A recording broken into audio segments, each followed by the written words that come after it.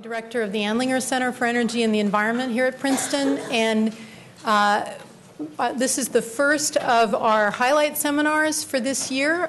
I'll just shamelessly advertise for one moment.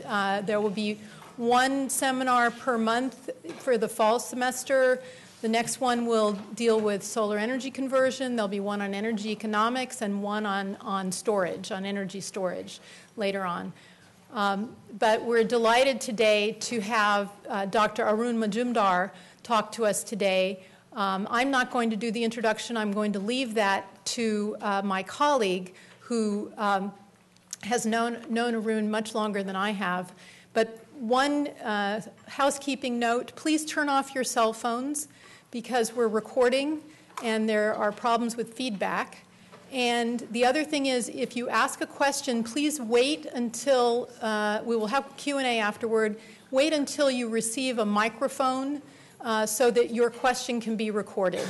If you have a burning question during the seminar, then we'll just ask our distinguished speaker to repeat the question so that it gets recorded. So I want to introduce my colleague, Robert Socolow, who co-directs the Carbon Mitigation Initiative here at Princeton and also directs the Energy Grand Challenge Initiative here. He's my colleague in mechanical and aerospace engineering, and so I won't spend any more time introducing him because he's going to tell you about our speaker today. Thank you, Emily, and greetings, everyone. It's a privilege to introduce Arun Majumdar to you this afternoon as the Andlinger Center's first highlight seminar speaker for the new academic year. In the summer of 2009, Arun accepted President Obama's call to come to Washington to become the founding director of ARPA-E, the Advanced Research Projects Administration-Energy. Arun weighed a separation from his wife and two teenage daughters in Berkeley against the demands of a deeply felt patriotism, and patriotism won out. Arun, as you will learn, is a man of deep commitments. He has many accomplishments of his life before ARPA-E. He was a member of the National Academy of Engineering, elected in 2005. He worked on nanoscale materials. He is a materials scientist, and he has been and now again is professor of mechanical engineering material science at Berkeley. And he led the Lawrence Berkeley Lab's program in energy and environment, which was a major job of administration. These all before he went to Washington. But from the vantage of 2012, these accomplishments seem like preparation. ARPA-E has been Arun's signature achievement. It is an immensely difficult task to create a new organization that lasts. And before Arun, there was the concept of ARPA-E, but there was no implementation. The assignment was to create programs to translate science into a broad spectrum of potentially game-changing energy technologies. This is, if you like, Pasteur's quadrant, where basic science makes a difference for real applications. And it has been a wish. Arun made it happen.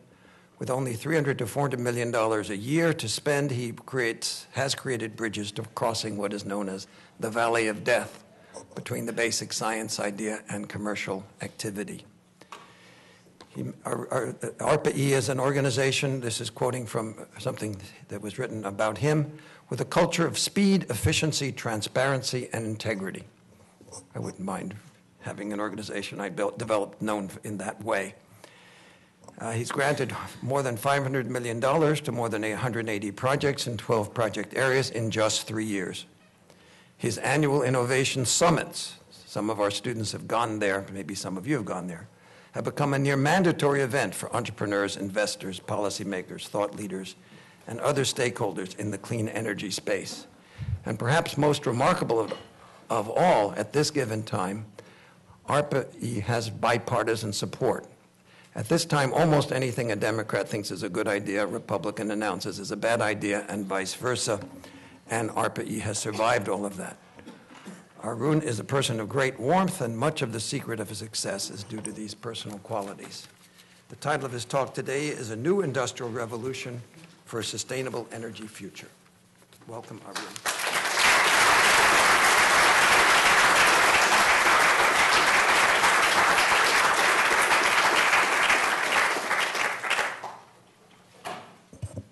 Can you hear me at the back? Well, Rob, thanks a lot for that really warm introduction. Emily, thank you so much for inviting. And it's a real pleasure to be here again and connecting and reconnecting with some people. What I thought I'll do is to, the title is there, but it's really a more elaboration of a paper that Secretary Chu and I wrote that appeared in the middle of last month. August 16th is when it came out. And I'll go through some of it provides a sort of a techno-economic landscape, a snapshot of where we are in energy globally and where we're likely to go. And so I'll go into describing that. And we could not cover all of energy. For example, we did not cover the grid, which is immensely important. We also did not cover energy efficiency because we just did not have space out there. I mean, to write about all of energy is difficult in a small review paper. But I'll talk a little bit about that in this talk. But before I go into it, I thought I'll give you an idea of what it was like putting this paper together. So it was about May. I left DOE in June. It was about May then that Nature contacted me and said, hey, could you write a little piece? We have 4 review papers coming along. Could you write a little cover piece of 1,800 words? And I thought about it and said, well, instead of just me doing it, let me walk over to Secretary Chu's office and ask him, hey, would you be interested in collaborating and writing? And it turns out that Nature had asked him too, without realizing that we actually talked to each other. So he said that, they asked me too, why didn't we just collaborate and co-author a paper together? We said, got back to Nature, he said, hey, we'll collaborate. They were extremely happy. He said, we got both of them to write a paper. Little did we realize what we were getting into, because we had a deadline. And we said that, okay, we got into the paper, writing the paper, and I had already left DOE, he was there. And, we realized we don't have students and postdocs helping us. It's just the 2 of us. So we, student postdocs, fixing references, doing literature search, we had to do everything ourselves. To the point that we spent some all-nighters. We had about 4 all-nighters to fix every format on the references, getting the figures right, and everything, detail. And it was typically going like this. I'll give you a particular example. He would send me the paper at 3 in the morning, Washington time, after working on it all night. And I would then get it at midnight back in California. I would work till 4 in the morning and send it back to him. And he would get it at 7 then, and he would work for a little and go to work. And then in the middle of the day, he would call me and say that, hey, Arun, tonight I can work only for 2 hours, I got to meet the president. I got a few senators to talk to. I've got this nuclear issue to deal with. What about you?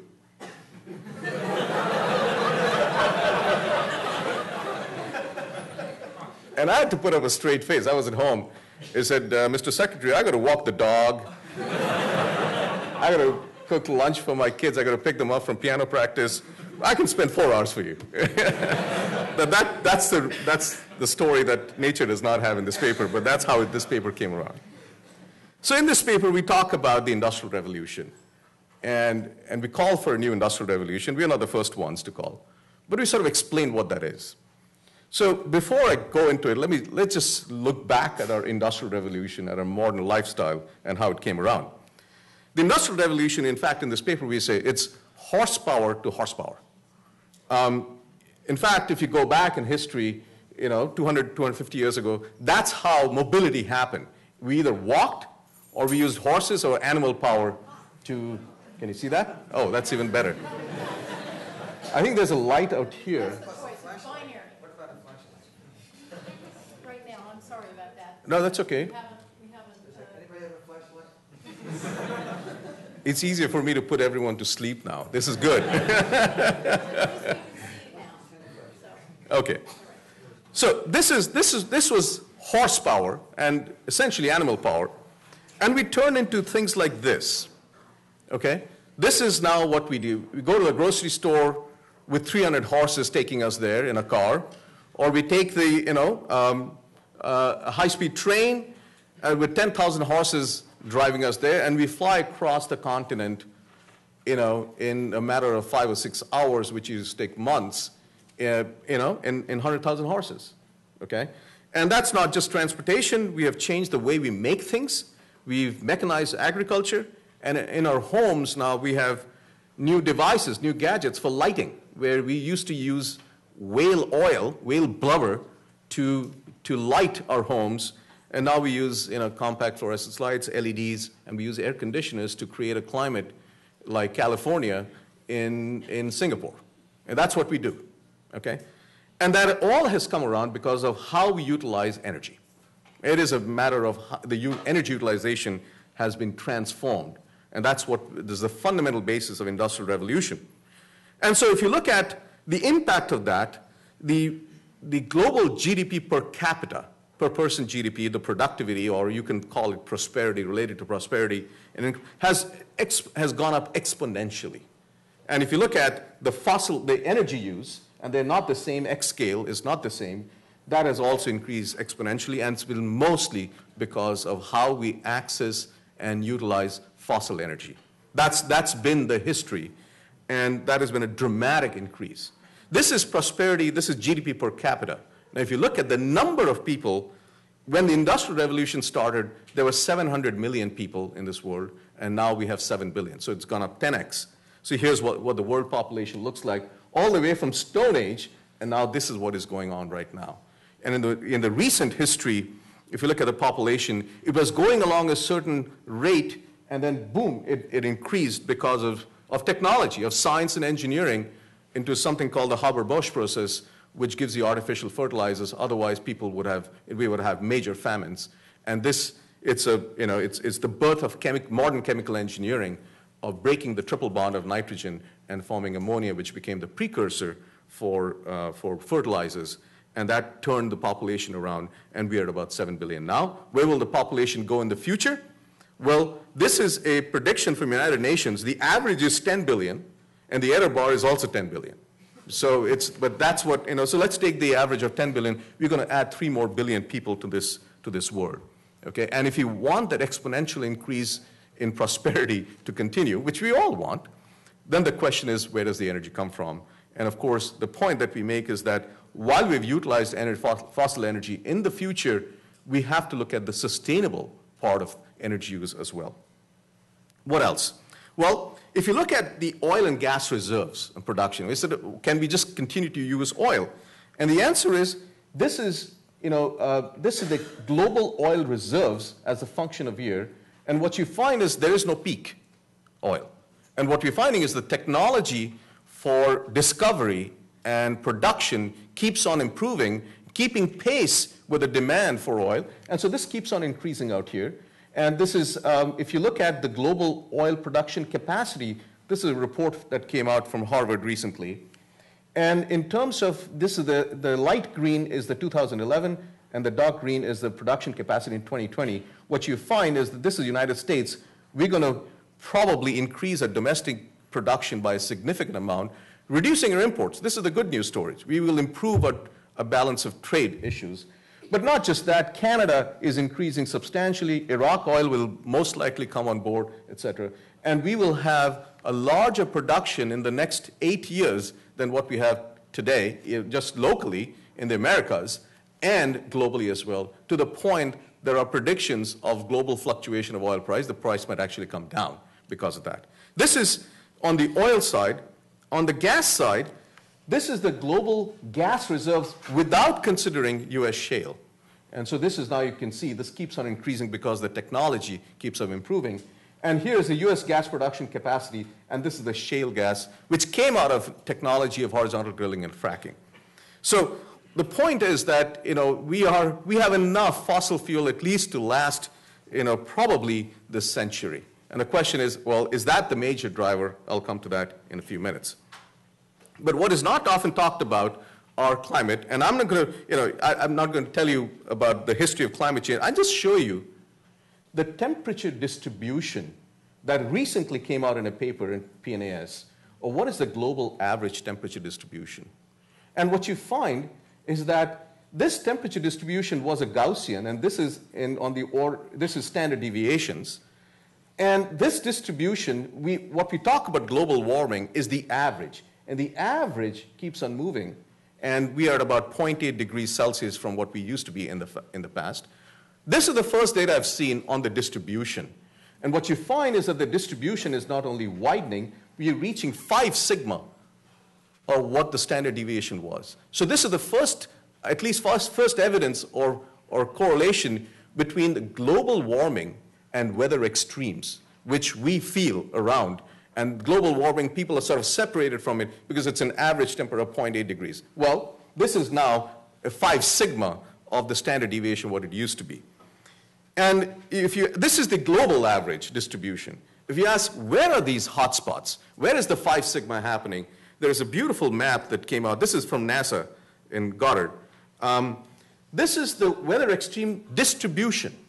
If you look at the color coding, this pink out here is -3 sigma, below -3 sigma. That's the cold, that happens. And this is above +3 sigma. These are the hot spots. These are the weather extremes on the hot side that happens. And this was 1955, 65, 75, and this is 2006, 7, 8, 9, 10, 11. And what you see is that, first of all, there is, if you just, if you lose your eye resolution, you find that there is a warming happening, okay? But the second part that you see is that you find hotspots. For example, if you look at 2010, the hotspots near Moscow where there was a massive heat wave and there were, lots of people died. There were and then in 2009, you remember the winter of 2009, that was my first winter in Washington, D.C., coming from California, and that was Snowmageddon. Well, that's the cold wave that you see out here, and you can see the hotspot. The interesting thing is that the hotspots don't happen at the same spot. They move around. It's like a little bubble in a carpet that you try to put it out here, it comes up somewhere else. But there's an undeniable trend towards making it that you're going to see weather extreme in some part of the world, and it may actually go around, but we don't know exactly when that's going to happen. And so this is, I thought, the first evidence that I'm seeing of weather extremes in a statistical manner with the global warming, which is the mean that is going around. And that, I think, is a very significant result. So if you ask the question, okay, what next? So clearly, we have to look at that and say that we need to change our mix of energy because we have enough reserves, but that's not what the driving force is, but there's a dilemma that we have to face. So if you ask the question, historically, how much carbon have we emitted? What is the cumulative CO2 emission since the beginning of the Industrial Revolution? That's on the order of about 1 trillion tons of CO2. And this is over the last 250 years. You ask the question based on known reserves today, and those known reserves are increasing, okay, because the technology is increasing. Based on the known reserves of fossil fuel, okay, how much more CO2 can we emit based on the known reserves of fossil fuel today? And that's about 3 trillion tons, okay? And you ask the question, how long will that take? And that's about 75 to 100 years, approximately. So we will emit 3 times more the CO2 in 1/3 the time that since the beginning of the Industrial Revolution. We're just, 10x factor right out there. That's the trend that we are on right now. But the important factor is that those 3 trillion tons of carbon that is there in a fossilized form is worth tens of trillions of dollars. So you got to ask the question, do we leave those tens of trillions of dollars down there because that could lead to major economic growth and all that? Or do we find some other solutions? And that's the dilemma that we're in. You can't tell the oil and gas companies, no, please don't make your $10 trillion. That's going to be hard to say unless we find better solutions. So this is a very famous quote from Sheikh Ahmed Yamani, the former oil minister. The Stone Age did not end because we ran out of stones, and we added in this paper because we transitioned to better solutions. And this is not the first time we are facing this. Let me give you a picture which will tell you the story. This is what a New York Avenue looked like in 1890s, and this is what it looked like in 1920s. This is Detroit. In a span of 30 years, we transformed the transportation system. And there were 160 horses in New York and Brooklyn in 1880 that were producing 3 to 4 million pounds of horse manure a day. And there were lots of jobs trying to clear up the roads with horse manure so people could walk and all that. But that was not the sustainable solution. So we just transitioned to a better solution. And so the question is, are there better solutions than what we have, the trends that we're seeing today? And as part of ARPA-E and the Department of Energy, we were trying to see what are those better solutions that can actually be competitive and that can use market solutions to introduce new technologies that are cleaner and better. So I'm going to give you a little bit of a few examples of that, but it's important to look at the whole energy landscape as a system. And energy systems there are multiple dimensions to this. This is the two-dimensional map of two systems. One is stationary and the other is transportation. There is a supply side and there's a demand side and there's an infrastructure in between. These two systems, at least currently, are largely independent of each other. Okay? This may become dependent if electrification becomes if transportation becomes based on electricity. But right now they're independent of each other. You've got electricity systems out here, electricity, natural gas, and you've got transportation system out here. That's just one way to look at a system. But if you're looking for better solution in each of those boxes out here, you can think of a third and a fourth dimension, which I'm going to show you. For each of the technologies, you can look at the whole scaling issue. And for energy, there are two things that are very important. Number one is cost and performance. And the other one is scale. If things don't scale, it doesn't matter. And if things don't come down in cost, it doesn't matter also. So if you look at any technology in one of those boxes, one of those little circles, they would follow what is called a learning curve.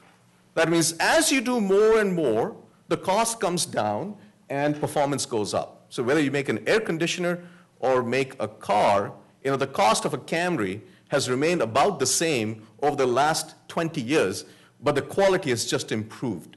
And that is just the performance improving and equivalent cost is coming down. Okay? So that's a learning curve.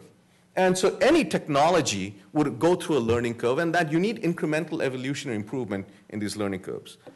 Well, if you want to find better solution, well, this is one way of looking at it. And this is, by the way, here's technology innovation, there's manufacturing and scaling of innovations, and there's deployment in the field and the market, et cetera. Another way of looking at creating better solutions is to do this. And by the way, I'm going to correlate all this to what DOE does. This is the applied energy programs, the energy efficiency, renewable energy, fossil energy, nuclear energy, and Office of Electricity. They all try to take technologies down a current learning curve. And it's very important to do that incremental evolutionary improvement, because everything cannot be a revolution. But you've got to create some pocket of money to create the disruptive solutions which could eventually find better solutions. And that's what ARPA-E is trying to do.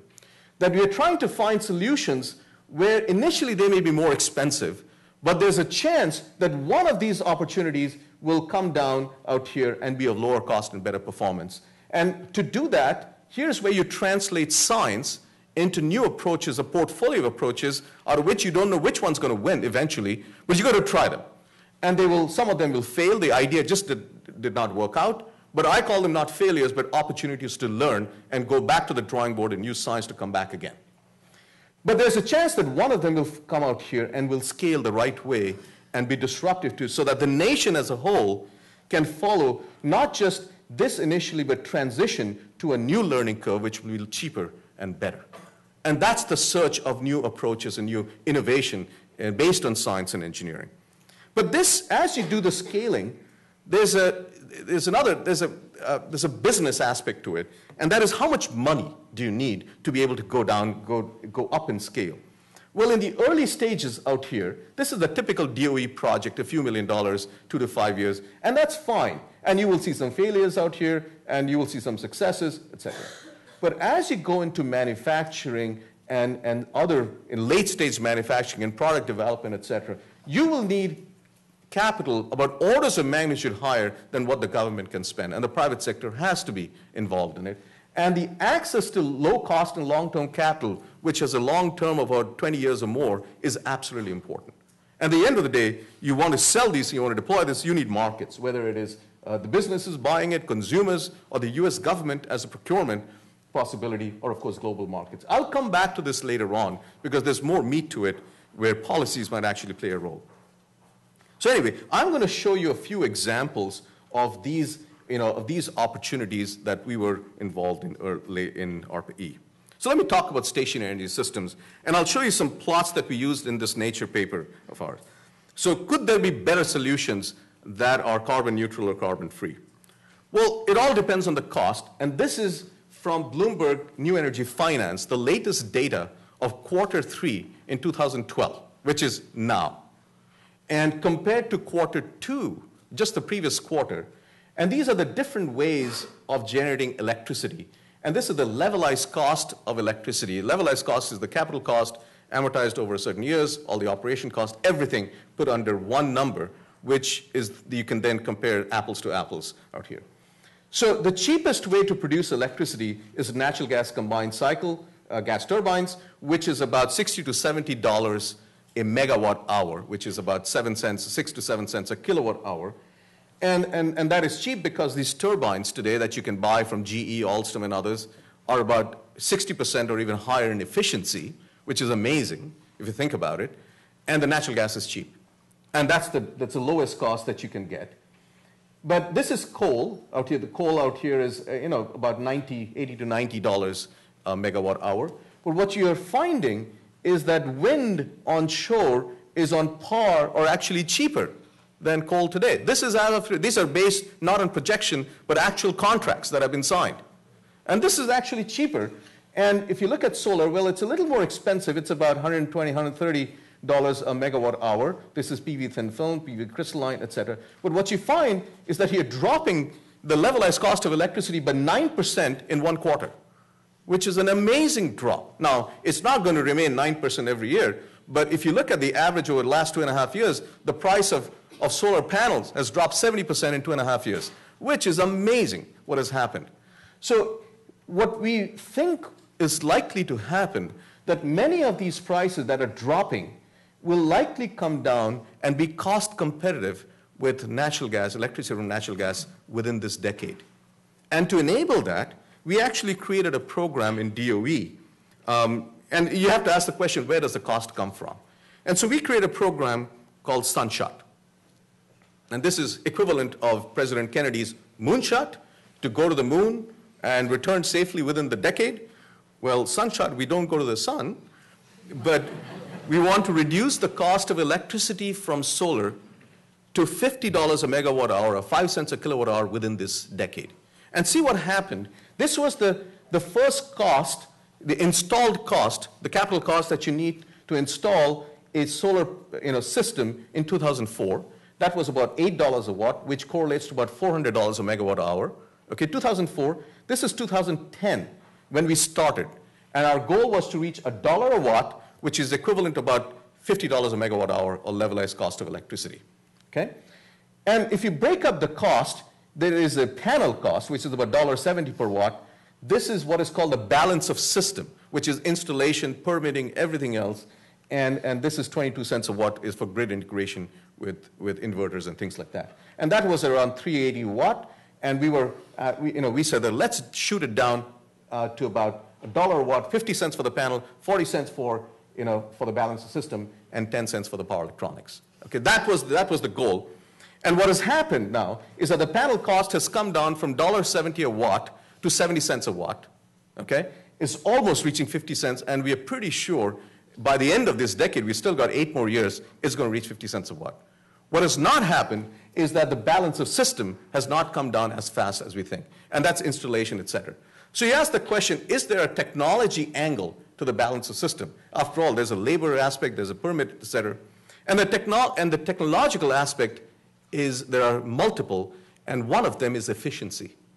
Can we increase the efficiency of the solar cell? Because if you can increase the efficiency, you need less number of panels, and installation becomes cheaper. Or if you can make it lightweight, that means you have thin film on plastic, it becomes lightweight, the weight increases cost, and so if you could do that, if you could make thin film, the cost comes down. So the efficiency is the real game right now. And you ask the question, this is where the science and engineering comes in, meets the road out here. You said, where is the efficiency gain most likely to happen? So here are the different technologies that are, this is the efficiency, and these are the different technologies. This is crystalline PV, triple junction.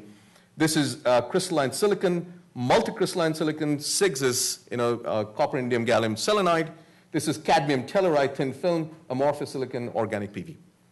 And what you find is this top level, and this number out here is the theoretical limit. So there's something called, for a single junction cell, there's something called a Shockley quasar limit for diodes, for photovoltaics. And this 29%, actually for silicon is about 33%, but for the practical limit is 29%. And most of the production level silicon today, it's at about 23%, crystalline silicon. Polycrystalline silicon is at about 14% or so. So that's polycrystalline or multicrystalline. It's about 14%. So if we can get there, that's the headroom that we have. If you're looking at cadmium telluride, the production level is at 14%. In fact, the 70 cents a watt that I was talking about earlier was from cadmium telluride. That's the cheapest panel, and that's at 14%. That's the headroom. So the question is, how do we increase the efficiency? It all comes down to the material's growth. It all comes down to the defects and dislocation, how you make the contacts. The P contact is troublesome, so you got to be improved. This is where science and engineering meets the business or the economics part of it. And if you can today come up with production level, and this has to translate to manufacturing, if you can get production level at 17, 18% in CAD-TIL, that's a game changer. You already reach 50 cents a watt and reduce the balance of system cost as well. That's where the big race is going on. And someone's going to win the race. We don't know who. But that's where science and engineering and manufacturing really plays a role. If you're looking at solar and wind, storage is a big deal. You can integrate solar and wind onto the grid at about 10, 20%. Ireland has done 40%. Germany seems to have done 40, 50% or so. But at some point, it is much better, much more reliable to have storage. And the cheapest way to, and cost again is very important, the cheapest way to store electricity is pumping water up a dam. And for installed cost, now this is not the levelized cost, but the installed cost of doing so is about $100 a kilowatt hour. Unfortunately, we don't have dams everywhere. So we said that could we create storage technologies, whether it is compressed air that you can deploy everywhere, or new electrochemical systems, batteries or flywheels and others that can bring down the cost that were at one point $400, $500, $600 a kilowatt hour. Can you bring it down to less than $100 a kilowatt hour? And that led to some major innovation, and the ideas that we got were absolutely amazing. This is one of them. This is from a gentleman from MIT, Yetmin Chang, and he spun off a company called 24M. He's the founder of, by the way, A123 also. And they're looking at a very interesting approach where the whole balance of system cost of a battery goes down if you have a completely new architecture. This is taking the best of the chemistry of lithium-ion battery, where you have intercalation chemistry, and turning that into a flow battery. And that it reduces the overall system cost much better than what a solid-state battery, a lithium-ion battery would do. And I won't go into the details. They're targeting $60 a kilowatt hour. And the name 24M comes because you want high molarity when you have a flow battery. And you can get to 24 molar solution if you have intercalation chemistry, which you cannot get with just solution process, solution-based batteries. And if they can get to even $80 a kilowatt hour, this is a game changer, because the addition to the cost is about 2 cents a kilowatt hour to the cost of electricity from wind and solar, which will be amazing. Let me say very briefly about the grid. The grid is immensely important. We rely on the grid, of course. And this is what the United States looks like. But our grid is aging. We have about $1 trillion of assets on the grid. And we're going to hit an asset wall. And I'm going to talk about that. But once in a while, you get this. And so the unreliability, and we had this in 2003 and in the East Coast. Just this year, we had one in San Diego. And the origins of the grid failure is about the same. There's a lot of institutional issues out here, and there's some technology issues as well. And the grid is aging. We had much of the infrastructure placed over the 1960s or 70s, and we are relying on that right now. And we need some major investments in our grid to modernize it. So this is, just to give you one example of power electronics. This is a distribution level transformer. When you have transmission lines coming to a distribution network, you get distribution substation where you have transformers to drop the voltage and increase the current. And this is a typical distribution transformer. This is about 8,000 pounds. It handles about a megawatt of electrical power. It's about 60, they run at 60 hertz.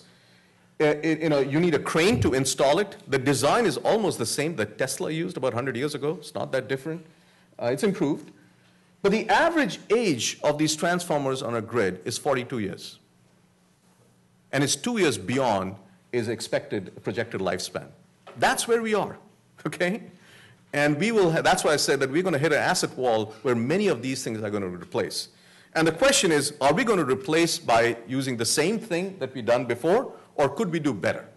And that's the question that we asked in ARPA-E. And so we have not, as a country, invested in power electronics. If you look at across the EE departments, I suspect it is the same out here. Most of the electronics people are in VLSI design or analog circuits or digital circuits. They're not looking at power. And there's a revolution that ought to happen, and is happening right now, on the power side. Let me give you an example. You need wide bandgap semiconductors. Silicon is not enough. This is a single transistor made of silicon carbide, okay, with 4 electrodes on it, that can handle 15 kilovolts dropping across a 200 micron thick of silicon carbide, which means it has to be defect-free, dislocation-free, etc. Otherwise, you get latch up.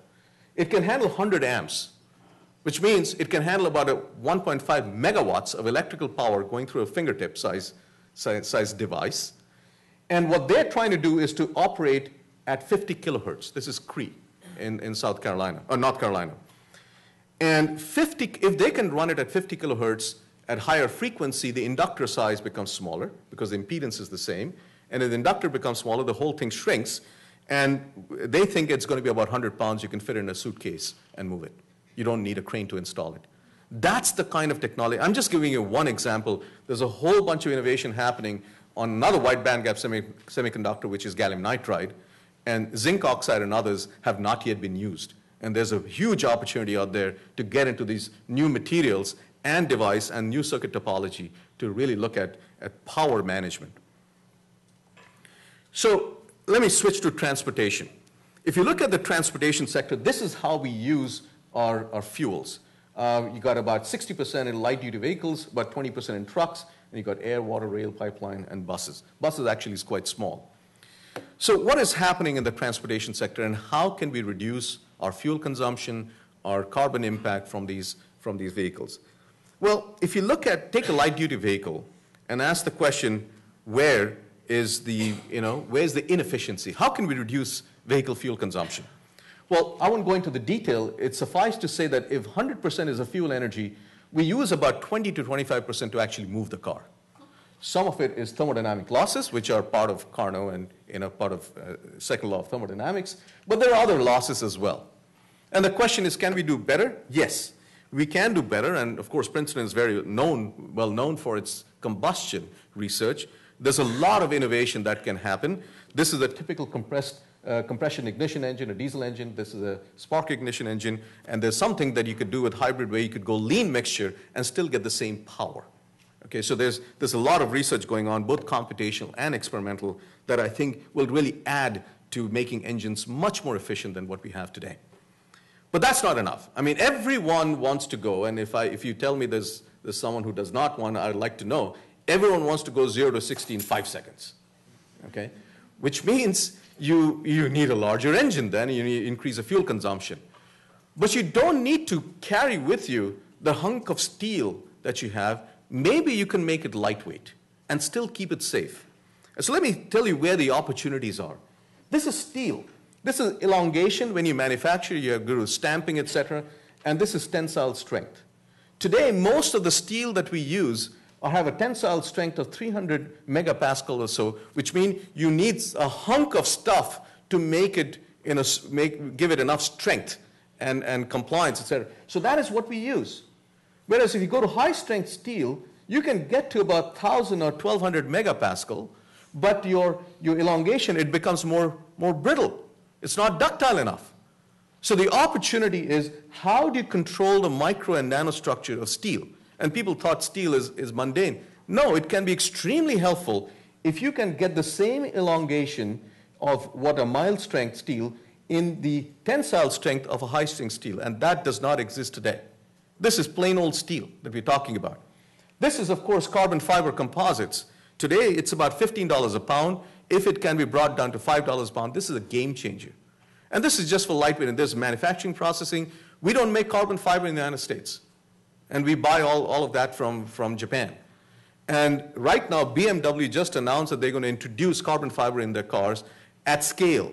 And once that scaling happens, the cost will naturally come down. There's an opportunity right now to get involved. And we had started a few carbon fiber composite programs, in fact, a big center at Oak Ridge to do this, to really address this.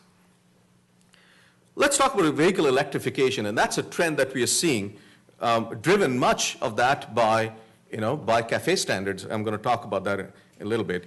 It really comes down to batteries. Yes, there are things like power electronics are needed, but the battery cost is the major one. And today, this is we want to make electric vehicles, this is an initiative that we started, electric vehicles comparable in range and cost without subsidies by not 2012, but 2022. Sorry about that.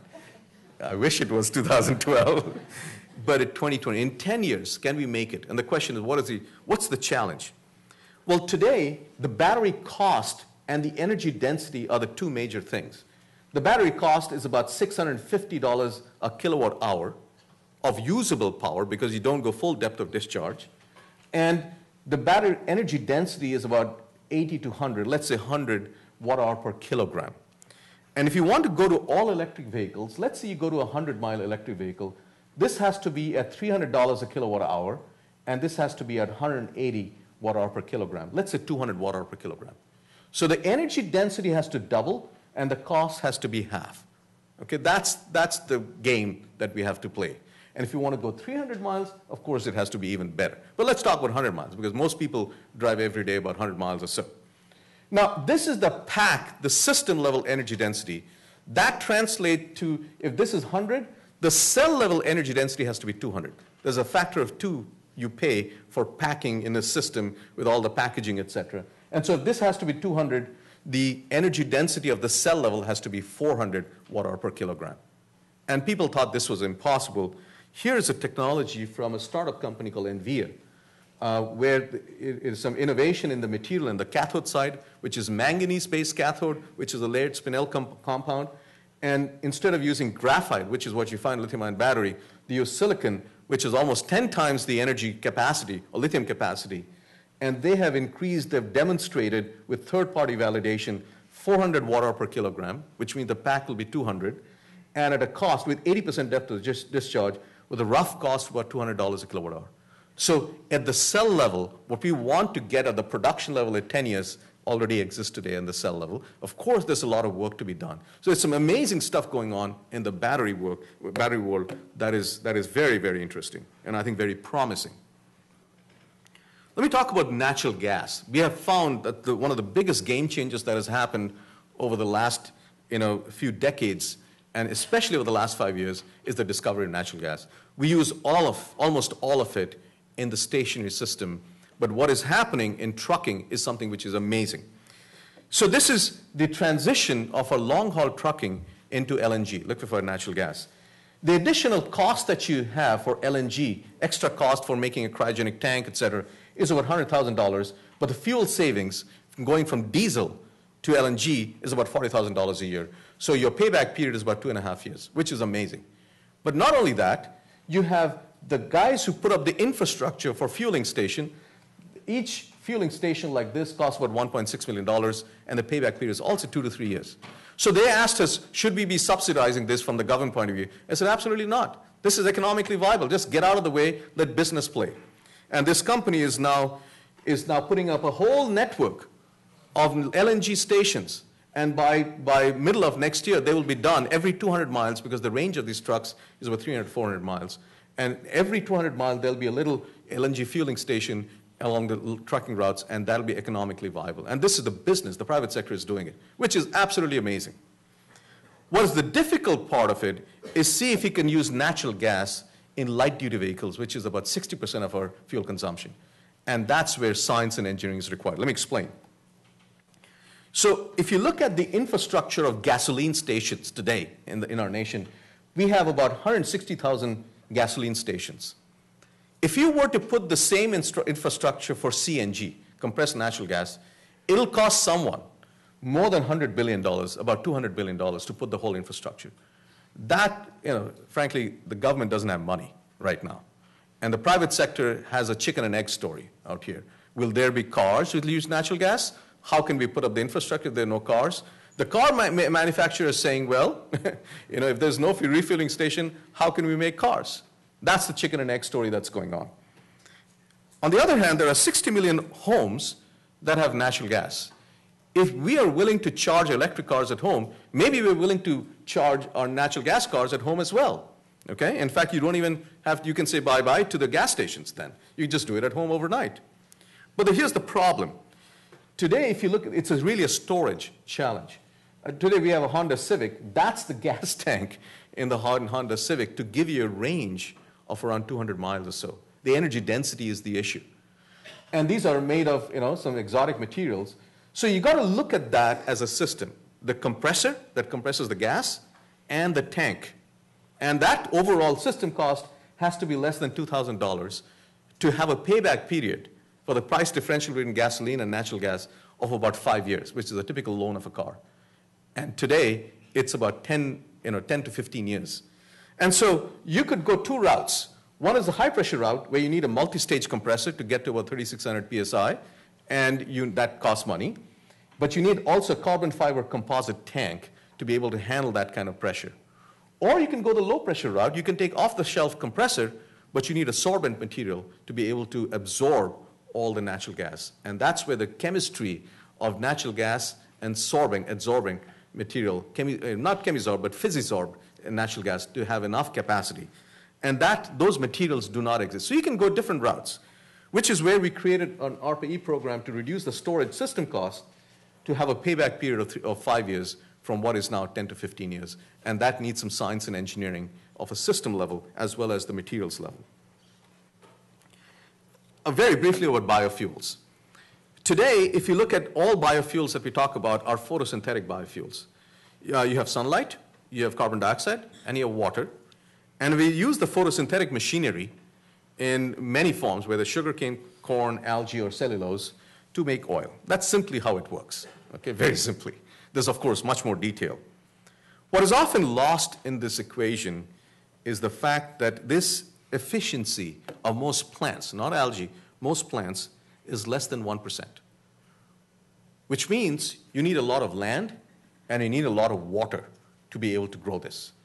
And because it's dilute, you will have to collect it from a bunch of region to be able to densify it, because if you were to replicate oil, the energy density of oil is way higher than plants, at least the usable part of it. So if you look at the alternative, this is a study from the National Academies of what is the cost of alternative fuels 10 to 15 years from now. And this is coal to liquids. And by the way, there's a carbon tax. If you have $50 a ton of CO2, that's the cost overall going to be. By the way, it's compared to $60 a barrel of crude oil, and this is $100 a barrel of crude oil. That's a comparison. This is biofuels, and there's a proposal of combining coal and biofuels. Well, let's talk about biofuels. This green part of it, which is the biggest cost, is the feedstock. That's the green feedstock cost, because it is dilute. And it's really light and fluffy. You got to concentrate, you got to collect it. Today, the optimal collecting radius is 30 miles. And if you could raise it to 50 miles, it's a game changer. But there are various ways of doing it. This is one way to do it. Okay? Can't possibly do that in the United States. I don't think so. But what Brazil has done is to mechanize things and reduce the cost by doing it by introducing engineering, robotics, etc., into reducing the feedstock cost. And that's a lot of research really has to go in, and we could bring agricultural mechanization into biofuels production as well. And that, frankly, if there's a demand for it, all the Caterpillar and all are waiting on the sidelines to do that. That's one way to do this. The other way is to really engineer the plant from the genetic level. Do you really need to have, the biggest problem, the reason you get 1% efficiency is what is called the Calvin cycle, is really inefficient. There's an enzyme called rubisco out there that gets corrupted by oxygen as you raise the temperature. Well, do you really have to use that cycle, or could there be other ways? And so we started looking at a completely new approach to biofuels, that does not use the Kelvin-Benson cycle, and we call it electrofuels. This is how it works. You don't have to use photosynthetic organisms. If you ask the question, what does photosynthesis do? Or what does biology do? Well, in photosynthesis, what biology is doing is grabbing energy from the sunlight, and at the end of the day, making carbon-carbon bonds. You're taking CO2 and making carbon-carbon bonds because you cannot be better than biology in making carbon-carbon bonds. So we asked the question, do you really need the Kelvin cycle to make carbon-carbon bonds, which is what photosynthetic machinery is? There are many other cycles in biology that can make carbon-carbon bonds that are there in organisms which are non-photosynthetic. And these are microbes that can do it. So we said maybe we could use those organisms which do not have the inefficiency of photosynthesis, and then we could feed in maybe electrons, renewable electrons, or there are many organisms that live on hydrogen sulfide, which is a waste product of oil and gas, or hydrogen, which comes from natural gas. We have an abundance of natural gas, and then take CO2 to really fix that into nitrogen, into oil. And we knew that based on the efficiency of the other cycles, this reverse Krebs cycle, Woods-Langdale cycle, I won't go into the detail, we knew that this would be more than 10%, more than 10 times more efficient than Kelvin's cycle. But it was, no one had ever done it. We said, let's give it a shot and see whether we could create some new learning curves out of this. And sure enough, in about a couple of years, that's the first vial of a biofuel that came out of OPX Bio with NC State. First biofuel without the use of sunlight. This is directly from natural gas with carbon dioxide and hydrogen, straight turned into fuel. This is really gas to liquids technology using biology. Of course, we don't know whether this is going to scale or not, but we showed it can be done. The next round would be the engineered system to see if it will scale in volume and come down in cost. And we hope it does, because then this will be an entirely new foundation of an entirely new industry that might happen. So this is just to give you a few examples of how we can create new learning curves that will buck the tradition of existing learning curves. But let me come back to this whole idea of looking at energy systems as an ecosystem. You got R&D to translate science into innovative technologies. You got manufacturing, and manufacturing is really innovations in manufacturing in cost reduction and scale up, very important. And you have commercial deployment, and you have markets where things are deployed. You got to look at that as a system, and you got to streamline this. Because if you take manufacturing out of the way, where will the R&D go? It'll go where the manufacturing is. And you got to have markets to be able to deploy it, otherwise, you can't deploy it. So there's a demand pull that is created in reverse, and there's an innovation chain that happens in forward. Of course, I'm simplifying it. And of course, I was talking about where the money comes from and how much money do you need. This is the typical time and money needed. Again, this is government R&D, that's the scale.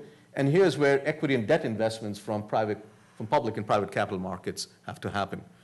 And then, of course, you've got the markets out here. And the question is, could you align this in some way? Let me tell you what is out there as proposal in the United States. And I'm going to give the United States a scorecard on this as well. This is what we have, CAFE standards, fuel efficiency standards for fuel, and that creates the market for innovative technologies, because if you have to go to 54.5 miles per gallon by 2025, you got to either this is a technology agnostic policy, where you could either make your engines more efficient and make lightweight, that's one way, or you can electrify, you could do other ways as well. And that's one approach. You got renewable fuel standards, I wish it was there with a little more teeth in it. And you got many other, you got appliance standard, et cetera. Then you got financing strategies, because for commercial deployment, you need money. And there are 1603 grants, which are grants in lieu of tax credits. The investment tax credits and production tax credits, clean energy bonds, master limited partnership, which is there only for oil, gas, and coal, and not there for solar, wind. Talk about a level playing field. Okay, they've already picked the winners and losers out here. And of course, you need manufacturing 48C is a Section 48C tax credit for manufacturing, et cetera. And in fact, almost all of them are coming to an end by the end of this year. Okay? That's where we have a major, it's a precipice that we are on. And many of these incentives, financial incentives, are coming to an end. So that's where we are. So how are we doing in the United States? Okay, now I can look back, since I'm not a part of the government, I can assess. I can be open about it. How are we doing?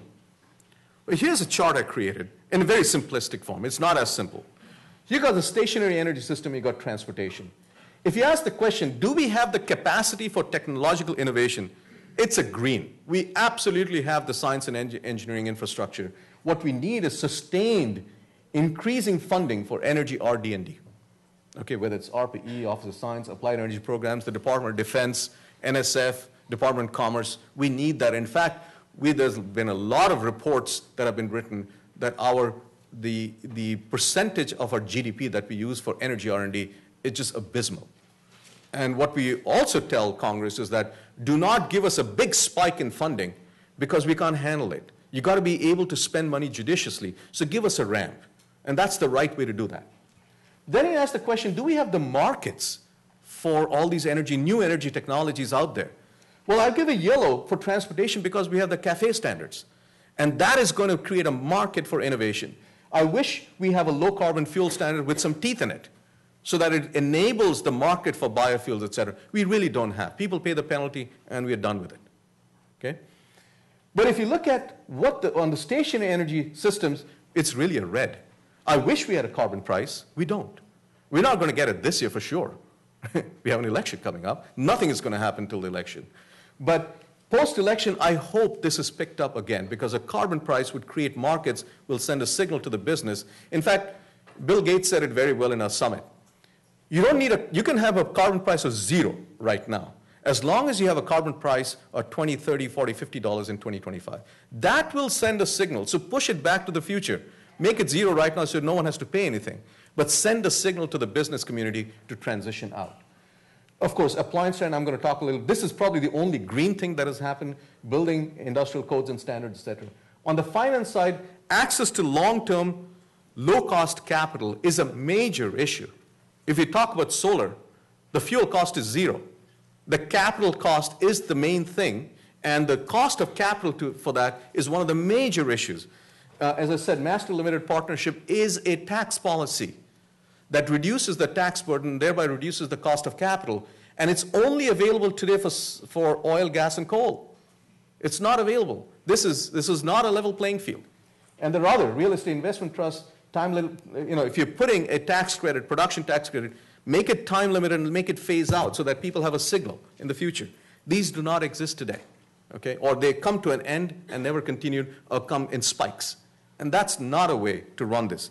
So if you were to create, take this innovative technology, you want the United States to be the most innovative nation in terms of technology and markets. If you could create a few of these, then you really have a collection holistically of taking innovations and putting it in the market. A lot of people say, hey, these standards are regulatory standards, regulation is bad. It increases the cost. You haven't taken cost into account because you're putting regulation. Let me tell you the story of appliance standards. This is the dishwashers and the refrigerators and all. Let me tell you what happened after standards got created. This is the data. This is the price of the unit. This is refrigerator, room air conditioners, clothes washer, central AC. This is the price in equivalent dollars.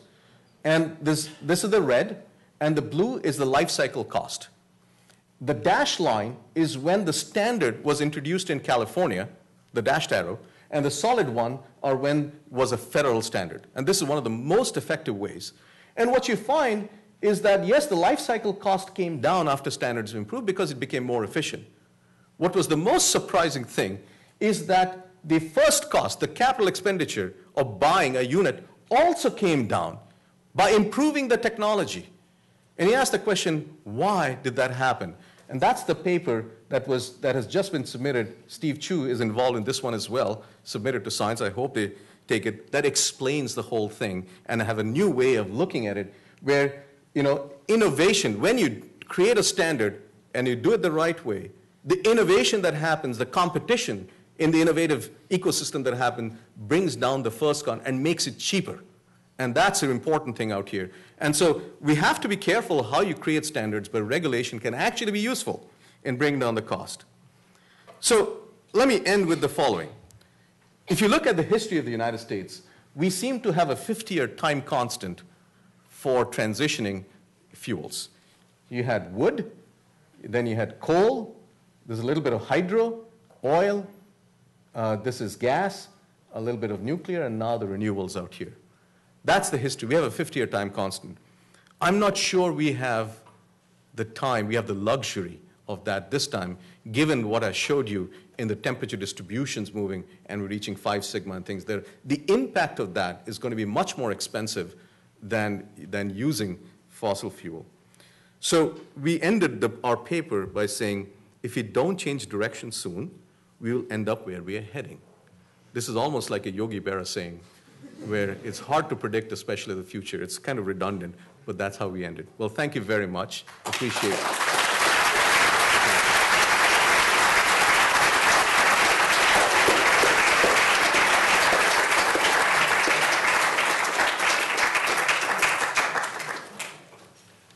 Let you handle the questions. We have quite a while. So, what are the ground rules in terms of the? You have to wait for a microphone. Wait for a microphone. So how many? We've got a couple in the room. Okay. Pick up that gentleman whose hand was absolutely up first, then that fellow over there second. Thank you for a wonderful and comprehensive talk. Sometimes I think people don't get it. I mean, even in this room, we have a whole bunch of incandescent lights up there. We only need enough projection here and enough for you to see what you're doing. And yet, or if I go in Walmart, the new Walmarts have skylights, letting in sunlight. That's about 90% efficient. But they keep the fluorescence on anyway. I mean, and you go in, so that's one thing I see. A question I have on a source of energy you didn't mention would be deep geothermal, deep meaning 3 to 5 kilometers at least. I mean, unless we figure out how to harness Casimir forces, that seems like a good... Yep, Casimir forces will be interesting. Yeah. But, I mean, I think geothermal, I think geothermal is certainly viable. We, in fact, funded a project for reducing the drilling cost. The drilling cost is a significant one for enhanced geothermal. There are some concerns, though, about geothermal. Geothermals happen where you have significant gradients, and they're also closely related to earthquakes. And there have been incidents in Switzerland where that has happened. And one has to be careful about that, not to say that it cannot be done, should not be done, but I think care needs to be taken as to where you want to do it and how deep you really want to go and extract water or things. If you could do it without inducing, seismic activity, that would be the best. But I haven't seen anything yet. Maybe I didn't see everything. So I agree with that. People identify themselves from here on when they ask questions, but who are you, sir, to ask them? You have the mic, yeah. Hi. One of the things, I saw, I'm Dave Jones. I work in a local laboratory around here. One of the questions that I didn't see addressed, there's all these little, there's these great improvements in efficiencies and cost.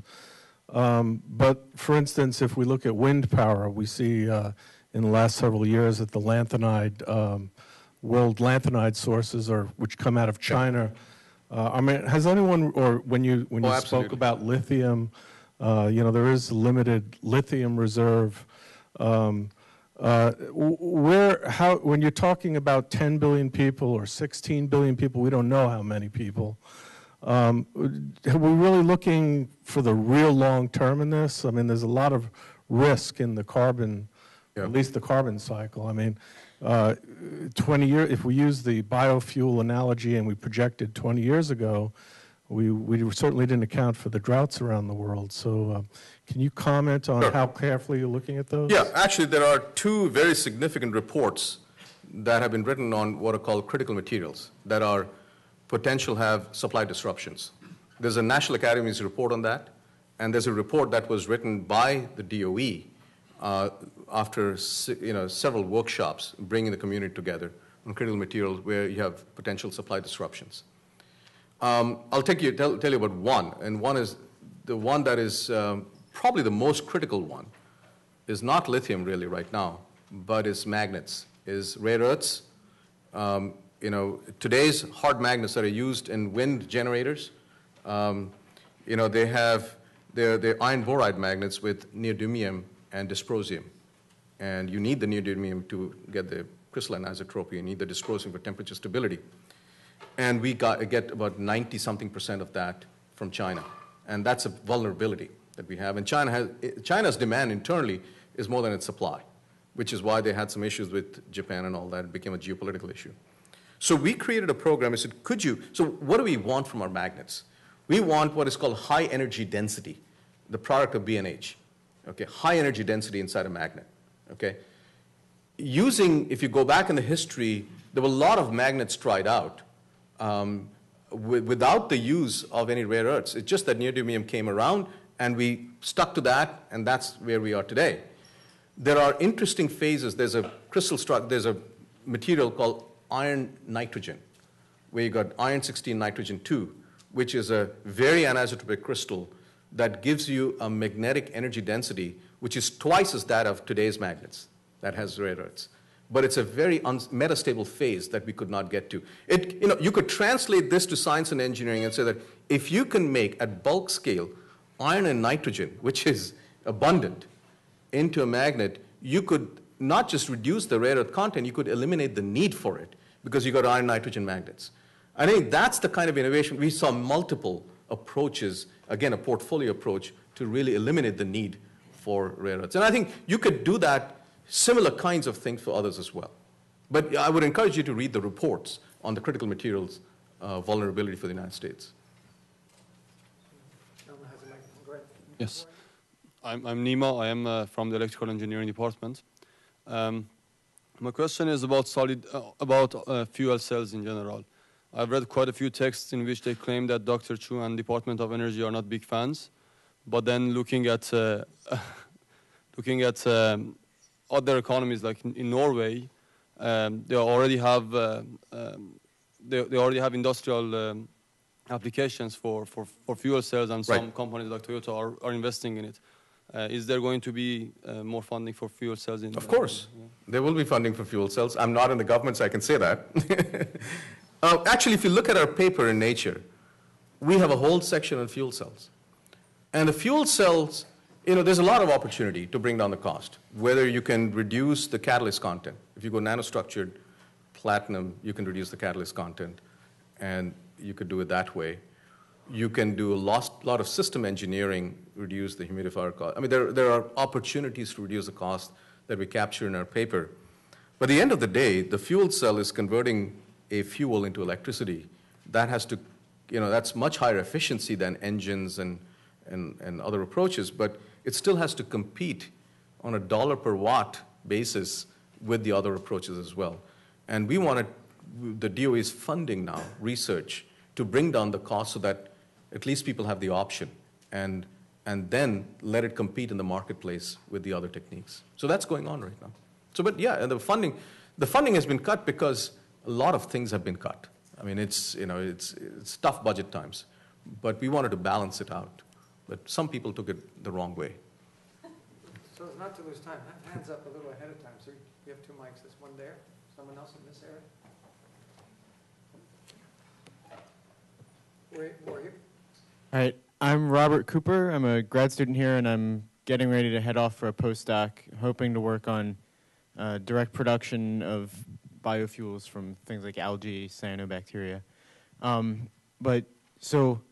Because I'm going into the biofuel space, I was curious, you talked about biofuels briefly, but you didn't mention the externalities, like if you're going to do cellulosic biofuel, then you have the food versus fuel debate. You need lots of water, you need lots of land. And then cellulosic, you may not have the food debate. If you use cellulose, the stalk of a wheat plant and all that, or corn, you could use the cellulose, which is not used as food, and you could break it down to sugar and make oil out of it. So you don't have the food debate. If you're using corn, then you have a problem. Well, if you were using things like switchgrass, right, then that switchgrass is potentially a very good biofuel crop. Yep. But it needs land to grow on. Yes, and that is true. It can grow on marginal land, but you can probably grow more on good farmland. Yeah. so, I mean, there just are some externalities like that, I'm sure you're aware. Yep. And then with the using electricity as, or natural gas as a fuel or a food source for the microbes, then it may end up still being net carbon, reducing carbon in net, but then you're taking away energy that could be used elsewhere in the system. And then, so with the thing about using photosynthesis is it may be inefficient, but it's using an energy source that is not being used elsewhere potentially. Well, you could use photosynthesis even through the electric fields. You can put up a solar cell, which is 25% efficient, way higher than plants, and use the electrons in a much more efficient cycle than a Kelvin cycle to get biofuels. And you got to then look at the overall system efficiency to see what's the overall system efficiency from solar cells and all. So, it's another option, and it's never been tried. And we said, let's give it a shot and see what happens. And eventually, it has to, it has to compete on an economic basis and the other externalities. If you can cost it, if you put the right cost for the externalities, that'd be the right way to do it, and then let them compete. So, yeah, it does sound like a very interesting solution. I hadn't really heard much about it before. But I guess my question is, I know that ARPA-E's goal is to cast as wide a net as possible and try everything that you possibly can. But not quite. Well, not everything, but everything that looks promising. But if you personally had to choose one solution for transportation, considering all the externalities, everything, what do you think is most promising? Well, there's one thing you learn in this business. There is no silver bullet. And you got to have multiple options. And I don't think there's one solution that will solve everything for transportation. I believe in having the market pick that. But for us, at least when I was in the government, or even as scientists and engineers, to provide the options to see what is the best. I mean, you could go, electrification approach. You could take natural gas. You could do biofuels. And all of them are viable. In fact, I was co-chairing for some time a report from the National Petroleum Council on the future of transportation. And one of the good things out of the report, this is looking at 2050. And again, this is going back to Yogi Berra. You should never predict, especially the future. But we took a shot at it. And one thing that appears likely, and again, it's not for sure, is that right now we have only one option, which is oil internal combustion engine. And that is vulnerability, if you have only one option. It is likely that we'll have multiple options which are about the same cost as oil and gasoline. And that cost could be lower than what it is today. And multiple options, lower cost, that's a good thing. And, let the consumers then pick what they want, and maybe some hybrids of these in the future. Question for... My name is Stephen Mock. I'm a junior in the Woodrow Wilson School. So given that you're no longer in government, I was wondering what were the greatest challenges you faced sort of starting your own new agency within the Department of Energy? And then also, where do you see energy policy going given the current political landscape? The biggest challenge was recruiting. And it comes as a surprise to a lot of people. Recruiting really talented people to serve in the government for a few years is extremely hard. And we said probably more no's than yeses because we were very selective in who we recruited. But putting a team out there that is there and ARPA-E's by statute can only be there for a few years and they have to go back and find a job or go back to the original job. Recruiting the right people was extremely hard. I spent most of my time recruiting, and of course I had to deal with a few other things as well. And so I appeal to you, if you get a chance, serve. Serve for a few years, because I think you will get, not just for, maybe you're just being a selfish reason, because it's an eye-opener. It was an eye-opener for me of getting a panoramic view of energy that I could never get in a Berkeley or any educational institution for that matter. So I would really encourage you, for your own education or your own exposure, to go and spend a few years in ARPA-E for that matter. Okay? Question in the back, go ahead. Hi, I'm Evan Lester. I'm a first-year grad student in the Civil and Environmental Engineering group, and I was wondering if you could comment on either the increased or decreased water use of a lot of these this portfolio of energy water is very closely tied to a lot of power generation, so I was wondering if you could speak to either like the amount used or the impact on the quality of the water. Yeah, I mean, I frankly don't know enough about it to be able to say anything really intelligent. The only thing I would say is that the water used in power generation is a major thing. EPA is coming up with a rule to reduce the water use. There is some technological challenges out here. If you could come up with a heat exchanger for heat dissipation from a power plant that could directly dissipate to air without the use of water at cost, that would be a major innovation. You would make a lot of money if you could sell that to power generators. Okay, so I think that's one of the advantages.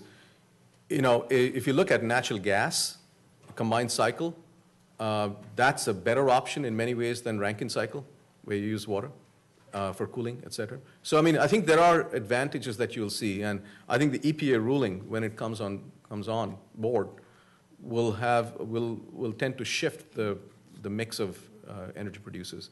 In that sense, going to solar and wind and all makes a lot of sense. One final question in the back. My name is Christopher Gordon. I'm a sophomore in the Chemical and Biological Engineering Department. In light of all the carbon and carbon dioxide that's being emitted into the atmosphere right now and what is projected to be emitted, is there a way of turning that into a good thing? In your opinion, what's the best and most viable option of turning carbon into, let's say, a fuel? Carbon into what? A fuel. Well, I mean, that's what the whole biofuel thing is about, right?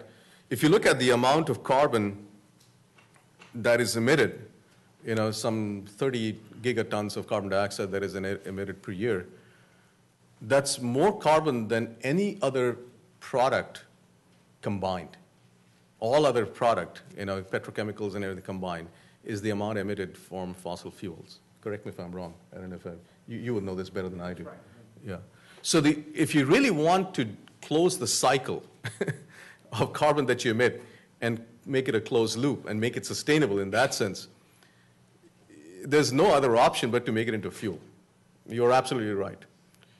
And to do that, you need energy because you're going up the free energy landscape, right? And so the question is, how do we do that in a cost-effective way? So biofuels, using plants is one way. Using electrofuels is another way. And, you know, there are a few other ways. And I think that's the long-term sustainability question is, could we make a closed cycle out of this so that your net emission is minimized? Let us thank our speaker for an inspiring talk. Thank you. Thank you.